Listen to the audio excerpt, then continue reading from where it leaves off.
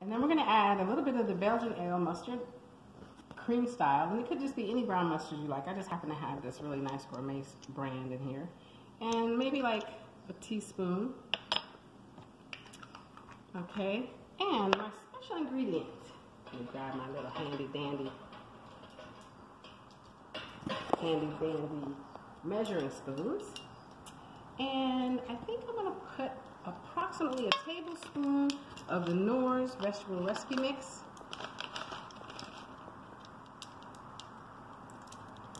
Okay.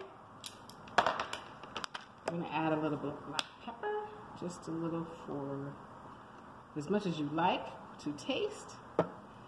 Some herbs de Provence. Some dill weed. I like a lot of dill weed because fish and dill weed go so good together. And a little bit of salt. This one here is Nature's Blend. But you can use regular sea salt. I like sea salt with it as well. And then we're going to give it a good stir. Stir this up. Make it nice and creamy. Now, before we finish this, remember I told you I had a special ingredient. And that special ingredient is the Granny Smith apple. So, we're going to take this Granny Smith apple and we're going to peel it. And I like to do it last because it turns brown. Unless you have some lemon juice you can put on it, which is fine. You can do that as well. You can use a whole apple, you can use half the apple out. We're going to use just half the apple. Okay. Grab my knife. Alright. Chop up the apple. Now the apple makes a nice, sweet, tangy taste for your tuna salad. And it's a nice surprise and it's very nutritious. So, you know, try it and let me know what you think. Let me know later if you like it, you know, and I can continue making this delicious tuna. It's okay if you have a little bit of the peel in there as well. I just like to take some of it off. Alright, I'm going to get rid of that. Now we're going to incorporate it. See, now it stayed nice and fresh looking because I did it last. You don't want to do it ahead of time unless you're going to get some good old lemon juice on it to keep it from browning. Alright, that looks delicious. And again, if you want it creamier, you can add a little more mayonnaise to it, or if you don't like mayo, you can always do a vegan style, which maybe one day I'll do a video on that as well. Okay, now what we're going to do, one more thing, is I like it a little bit spicy, so I'm going to go over here to my cabinet and I'm going to add in a little bit of Old Bay seasoning. Now I put in the jalapeno peppers, but I like the Old Bay seasoning because it adds another layer of kick. Plus it makes it pretty. Alright, so I'm going to add that in. Okay, so let's give this a quick taste.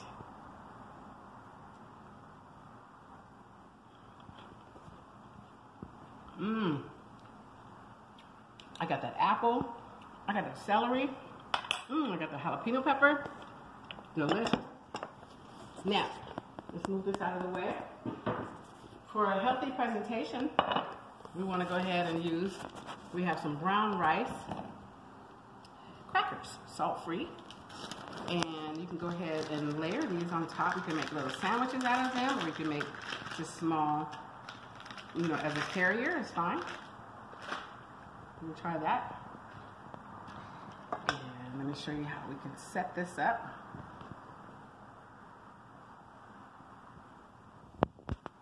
Got a little bit of tuna on the cracker this way, and then we can add the top. You got a cute little sandwich. I think the kids would even like it.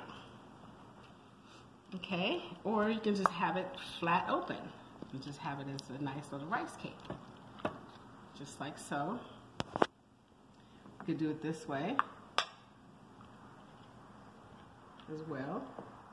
So there's two ways there.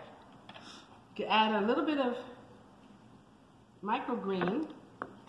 I'm going to add a little bit of microgreens on top of your tuna for a little more healthy crunch, and I have like a little small salad with your tuna. Okay, and you can also actually put it inside of your sandwich as well. Let's do that. Put it inside. Put that on top. Let's turn it this way so you can see. Okay. Now, The other thing I like to do, and I know this is kind of unusual, is put a little bit of tuna in between a biscuit. I made these the other day, little small mini biscuits.